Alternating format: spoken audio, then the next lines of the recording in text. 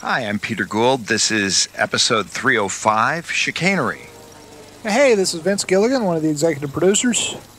This is Dan Sackheim. I'm the director of this episode. I'm Gordon Smith. I wrote this episode. Skip McDonald. I'm the editor of the episode. Michael McKean. I live in that house.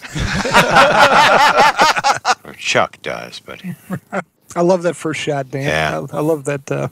How'd you get that? How'd you with the lawnmower? I was actually just looking for something that was like a Breaking Bad visual. Nice. And, you know, we went out, we were scouting the house, and I thought, man, somebody needs to mow this lawn.